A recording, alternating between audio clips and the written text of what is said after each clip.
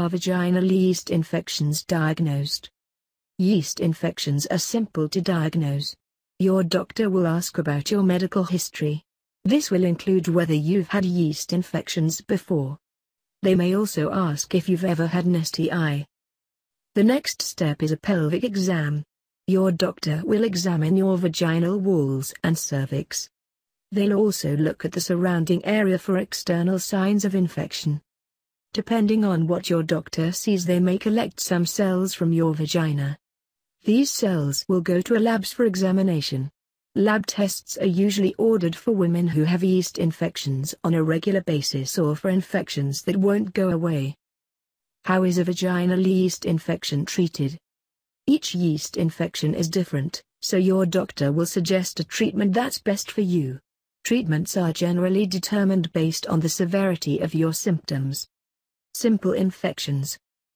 For simple yeast infections, your doctor will usually prescribe a 1-3-day regimen of an antifungal cream, ointment, tablet, or suppository. These medications can be in prescription or over-the-counter (OTC) form. Common medications include taconazole, guanazole, miconazole, lotrimin, monistat, turconazole, terazole, fluconazole, diflucan. Women with simple yeast infections should follow up with their doctors to make sure the medicine worked. A follow-up will also be necessary if your symptoms return within 2 months. If you recognize that you have a yeast infection, you can also treat yourself at home with OTC products. Complicated infections. Your doctor will more than likely treat your yeast infection as if it were a severe or complicated case. If you have severe redness, swelling, and itching that leads to sores or tears in your vaginal tissue. Have had more than 4 yeast infections in a year. Have infection caused by candida other than albicans. Are pregnant. Have uncontrolled diabetes or a weak immune system from medication. Are HIV positive. Possible treatments for severe or complicated yeast infections include 14-day cream, ointment, tablet, or suppository vaginal treatment. 2 or 3 doses of fluconazole, diflucan. Long-term prescription of fluconazole, diflucan, taken once a week for 6 weeks, or long-term use of a topical antifungal medication. If your infection is recurring, you may also want to see if your sexual partner has a yeast infection. Remember to use condoms when having sex if you suspect either of you has a yeast infection. What natural and alternative treatments are available? You can treat vaginal yeast infections with natural remedies if you would like to avoid taking prescription medication.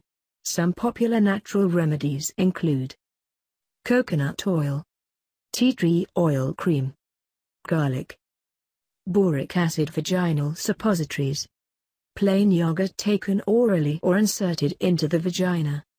Always make sure your hands are clean before applying creams or oils to your vagina. You may also want to talk to a doctor before trying natural remedies. Some herbs can interact with medications you may be taking or cause unintended side effects. How do you prevent vaginal yeast infections? Thumbs up to do. Eat a well-balanced diet. Eat yogurt or take supplements with lactobacillus. Wear natural fibers such as cotton, linen, or silk. Wash underwear in hot water. Replace feminine products frequently. Thumbs down. Avoid wearing tight pants, pantyhose, tights, or leggings. Using feminine deodorant or scented tampons or pads. Sitting around in wet clothing, especially bathing suits. Sitting in hot tubs or taking frequent hot tub baths. Douching. Often you may know exactly what led to your yeast infection. For example, some women experience these infections every time they take antibiotics.